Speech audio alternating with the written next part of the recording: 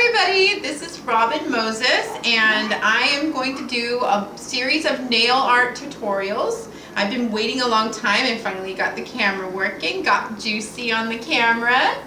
So anyways, the basic materials that you're going to use are just regular acrylic paints.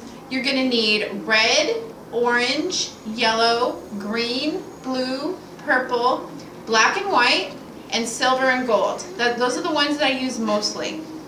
Also, you're going to want like the top of a coffee lid, and you can put all of the paints on the coffee lid and then blend them, and then you can use water and it goes inside of the little dip in the coffee lid, and then we can like make the paint thinner and thicker, because sometimes the paint gets too thin when you're doing really small things, and so you really need thin paint, and this is a perfect thing, and it's very cheap.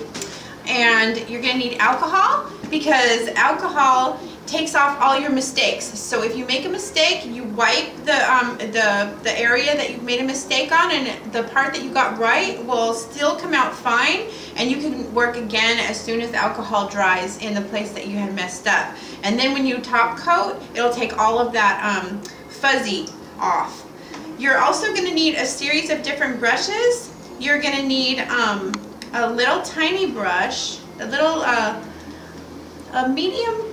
They all have to be really tiny, but they're all different lengths. Like you're going to need a short tiny one, a medium, and then a longer one, and then you're going to need a striping one. The three medium ones, I will show you what you're going to need those for later on in what you're painting. Each painting takes a different kind of brush, and the striping brush is the only one you're really going to have to pay money for. These ones you can buy at any art store, and you can buy synthetic hair or natural hair. Natural hair lasts a little bit longer, but I'll teach you how to keep your brushes going a little bit longer. And the striping brush has to be stable, and it has to be pliable, and I will teach you how to use that brush as the time progresses. And if you have any questions, don't hesitate to ask me.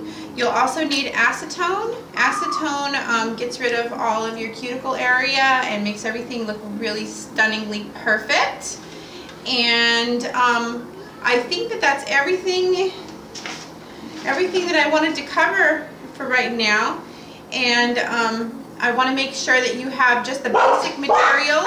Okay, so I basically just want to give you a general rundown of what you guys are going to need to do this at home. And I want to make sure that anybody can start this off, and we can add things as we progress with more and more videos. I want to teach you how to use MAC pigments in your nail art. I want to teach you how to use foils and charms and stones and everything.